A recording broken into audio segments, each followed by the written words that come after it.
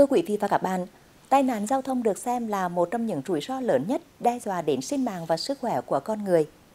Hậu quả của nó rất nặng nề, không chỉ ảnh hưởng về mặt tinh thần mà còn dễ dẫn đến nghèo đói, lạc hậu, bệnh tật. Bởi chiếm tỷ lệ lớn trong số vụ, số người tử vong là những trụ cột trong gia đình. Đặc biệt là học sinh, nhẹ thì bị xây xát, nặng có thể bị thương tật, ảnh hưởng rất lớn đến sức khỏe, trí tuệ, khả năng lao động, học tập của các em, tốn kém chi phí điều trị của gia đình. Thậm chí có những trường hợp tử vong để lại mất mát, đau thương cho người thân. Vì vậy, nâng cao ý thức chấp hành pháp luật khi tham gia giao thông đối với tất cả mọi người là giải pháp tốt nhất để hạn chế các vụ tai nạn giao thông xảy ra, giữ sự bình an, ổn định cho mỗi gia đình.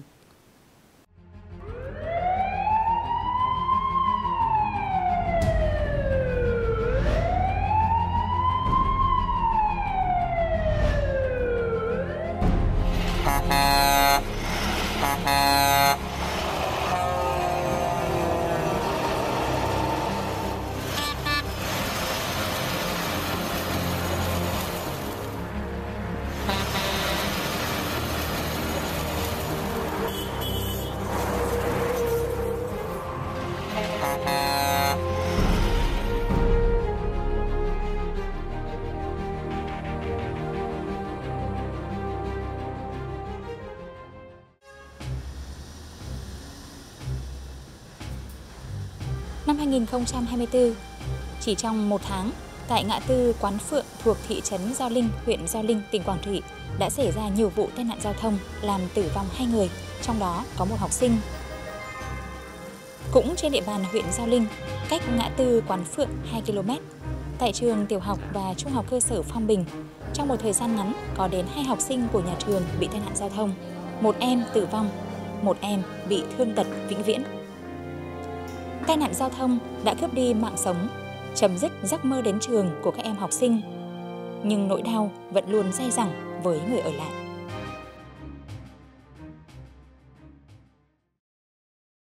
Mỗi ngày đến lớp là em thấy trống vắng đi một người bạn mà em chơi thân nhất. Những khoảng thời gian mà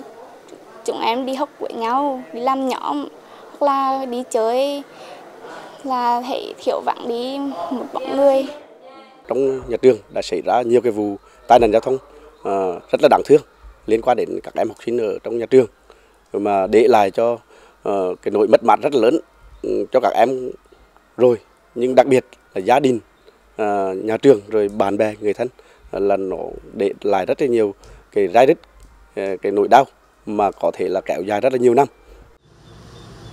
Hệ lụy từ những vụ tai nạn giao thông rất lớn. Nó không chỉ là nỗi đau mất mát người thân, nỗi đau về thể xác do thương tật, mà còn khiến nhiều gia đình lâm vào cảnh khó khăn, bế tắc.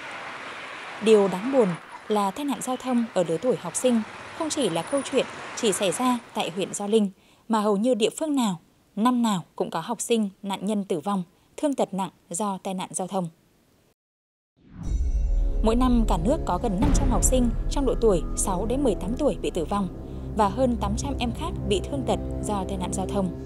Riêng tại tỉnh Quảng Trị, mỗi năm có đến 30 em phải từ giã cuộc sống và cũng chừng đó số em mang di chứng suốt đời từ thương tật do tai nạn giao thông. Vào cái giờ cao điểm thì thường xảy ra cái nguy cơ mà tai nạn giao thông rình rập bất cứ nơi nào. Đặc biệt là bây giờ cái đường này thì chưa có vỉa hè. Vì vậy mà đường thì là nhỏ, cho nên khi mà các cái xe mà phân khối lớn rồi trọng tải lớn đi qua thì hầu như nhân dân, không chỉ nhân dân mà tất cả mọi người dân khi tham gia giao thông trên đường này rất là lo lắng, lo sợ có thể xảy ra nguy cơ về tai nạn bất cứ lúc nào.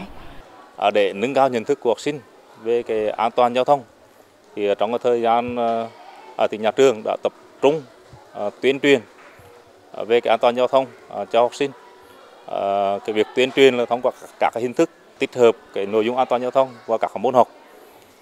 như là môn giáo dục địa phương hoặc là môn giáo dục công nhân và một số môn học khác, tổ chức tuyên truyền về an toàn giao thông cho học sinh thông qua các cái tiết sinh hoạt dưới cơ. Tuy nhiên thì những việc làm đó cũng vẫn là chưa đủ, mà cần đến sự phối hợp chung tay góp sức của tất cả các ban ngành đoàn thể trong xã hội để cái cung đường của các em là từ nhà đến trường hoặc là từ trường đến nhà là được an toàn hơn. Thì là như thế, nhưng mà tai nạn giao thông là điều không ai muốn xảy ra. Nhưng khi ý thức chấp hành pháp luật về an toàn giao thông của một bộ phận người tham gia giao thông còn thấp, thì hiểm họa tai nạn giao thông vẫn là vấn đề nhức nhối của toàn xã hội. Mà trong đó, gia đình, người thân của nạn nhân là những người đầu tiên phải gánh chịu. Đã có rất nhiều nguyên nhân tai nạn giao thông trong lứa tuổi học sinh được thống kê. Các em thiếu kiến thức pháp luật về an toàn giao thông, không có kỹ năng điều khiển và xử lý tình huống kịp thời, lạng lách đánh võng, chạy quá tốc độ. Đáng chú ý, việc tổ chức giao thông tại khu vực các cổng trường hiện nay đang có nhiều vấn đề đặt ra. Ùn tắc giao thông vào giờ đến trường và tan học. Nhiều trường học có vị trí gần hoặc nằm dọc các tuyến quốc lộ, tỉnh lộ, gần chợ và khu họp chợ, tiềm ẩn nhiều nguy cơ dẫn đến các vụ tai nạn giao thông, gây nguy hiểm cho những người tham gia giao thông và cho chính bản thân các em học sinh. Khi tham gia giao thông, cháu rất sợ, cháu rất lo ngại về những tai nạn có thể xảy ra cho cháu và cùng thời là với các bạn đồng trang lứa với cháu. Mỗi ngày đi học là em đi bằng phương tiện là xe đạp điện. Mỗi khi đi qua đường hoặc là nhìn thấy những chiếc xe to thì em cảm thấy sợ hãi, đặc biệt là những đoạn đường có ngã ba, ngã tư. Thời gian qua, mặc dù công tác tuyên truyền, giáo dục về ý thức và văn hóa khi tham gia giao thông đối với thanh thiếu niên, học sinh đã được chú trọng và thường xuyên. Thế nhưng tai nạn giao thông ở độ tuổi này hàng năm vẫn không giảm. Đây cũng là vấn đề đặt ra về trách nhiệm của chính giới trẻ, của gia đình, nhà trường, lực lượng chức năng và chính quyền các cấp trong việc quản lý, tuyên truyền luật giao thông cho lứa tuổi thanh thiếu niên. Giáo dục học sinh về luật trật tự an toàn giao thông cũng như các kỹ năng tham gia giao thông an toàn để học sinh hiểu và thực hiện đúng. Bên cạnh thực hiện tốt công tác tuyên truyền thì chúng tôi cũng huy động tối đa lực lượng, phương tiện để tiến hành tuần tra kiểm soát và xử lý đối với các trường hợp mà các cháu còn nhỏ nhận thức chưa đầy đủ thì chúng tôi chủ yếu là thực hiện cái biện pháp nhắc nhở.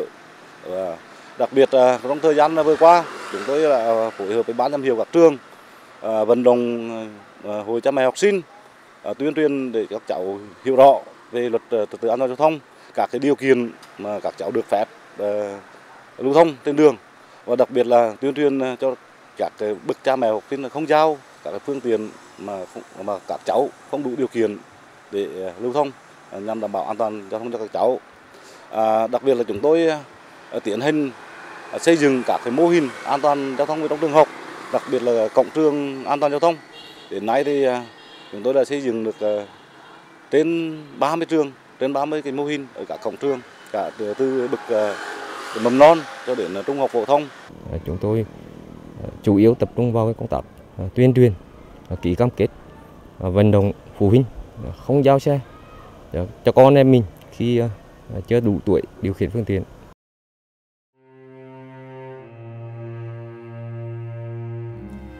Sau mỗi vụ tai nạn giao thông, mất mát về con người là không gì bù đắp được.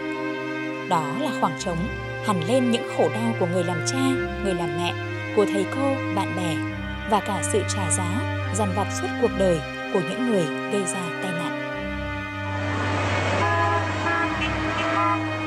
Khẩu hiệu an toàn giao thông là hạnh phúc cho mọi nhà ở khắp các nẻo đường như lời nhắc nhở, cũng là lời cảnh báo với những người đang tham gia giao thông.